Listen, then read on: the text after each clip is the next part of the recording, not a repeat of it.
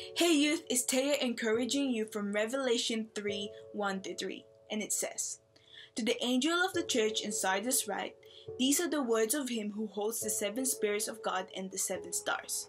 I know your deeds, you have a reputation of being alive, but you are dead.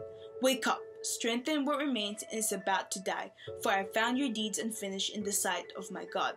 Remember therefore what you have received and heard, hold it fast and repent. But if you do not wake up, I will come like a thief, and you will not know at what time I will come to you." The church of Sardis had the name of being active in their works, but God knows their heart. This church was spiritually dead. They may have been active in their deeds, but they were not active in their fellowship with God.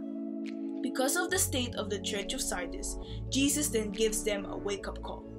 Jesus tells them to strengthen their dying spiritual lives.